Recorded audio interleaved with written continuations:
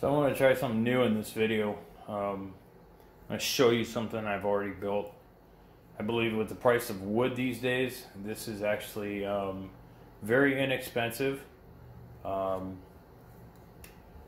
it might actually be right up your alley if you're interested in it. So these right here are, I believe, 2x10s. All the drawers are 1x. So basically we got a nice little door. These are 2x6s. I believe there's 4 of them across. You got 2-ton caster wheels. I keep my router bench in here along with the empty boxes. Table saw, sled. And you go over here. You got car jack stands, another vise in there. Everything is pretty much closable by these little tabs that I've picked up from Home Depot. Apparently this one's bent enough where it doesn't close unless you give it a nice little pounding. You got your drill press. I want to say that I do not have anything that will give you the dimensions here, because while building it I actually built the drill press into it and then figured out the height from there. So I can't even stick my finger in between the drill press and the top. It is that tight. It actually worked out pretty good. On the top here, you got plywood. This is the only plywood I believe in the entire thing, other than the 1x's and the 2x6s or the 2x10s. But it's been a while since I've tried to do this. Figure out where. Oh, there it is. So flip up top. The only mistake that I made in this entire thing was the gap I have here, which I didn't actually notice until after I was done. I actually put this one on wrong, and it was actually supposed to be flipped the other way, but everything was already installed. So we got a nice little latch on both sides. You can tell it's been a while since I've opened this. You drop it down, and you got your hidden lathe. And that's, now you understand why they're 2x10s. Got the motors. I have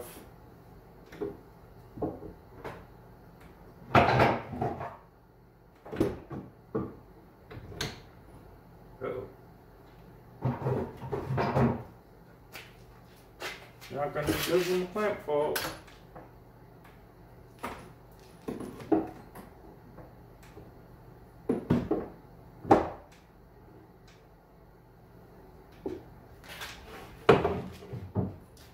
The downside of it is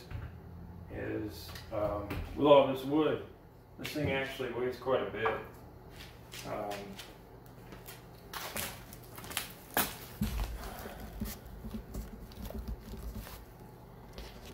I'm just going to bring you in a little bit closer here. Raise the top for you. So you got your lathe, and then what I did was I put a junction box in that actually runs the wire around, and you got your motor going out, and the motor actually feeds into a variable switch. You can actually control how the motor works, but basically what this is it's an outlet. So you take power from the outside into an extension cord and you plug it in, and now you have outlets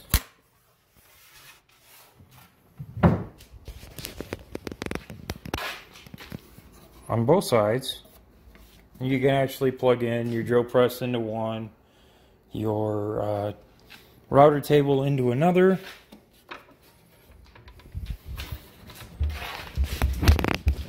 Oh, and apparently I locked it. Ooh.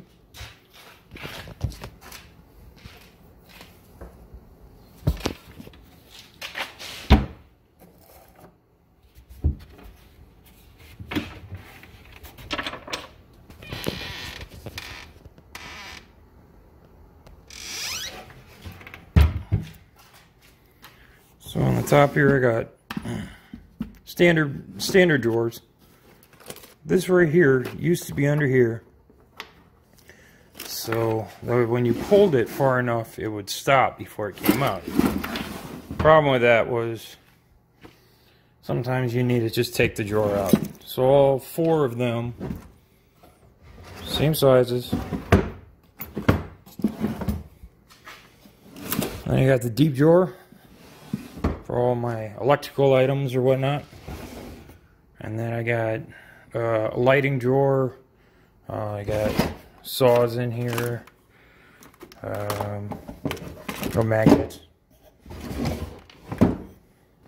And that's pretty much what it looks like. I will also have some still images connected to this video, which hopefully will help you out if you do decide that you want to try this. The only thing that I ask is, if you do the lathe part, if you do this part right here, make sure that you keep in mind that this part is actually supposed to be flipped over and moved inward. This was an add-on that I had actually made. All it is a 1x4 on this side, and 2 little cut-off pieces to make the initial gap. Drill them both together on either side, and then drill it straight to, you know, whatever you're working with. It'll hold everything. It'll hold hammers. It'll hold. I got a hatchet back there. I got clamps on them that is hooked up to my bigger. I don't even know what the hell I'd call it. It basically looks like that. That's another video. If you want me to show you exactly how I did this one, leave a comment.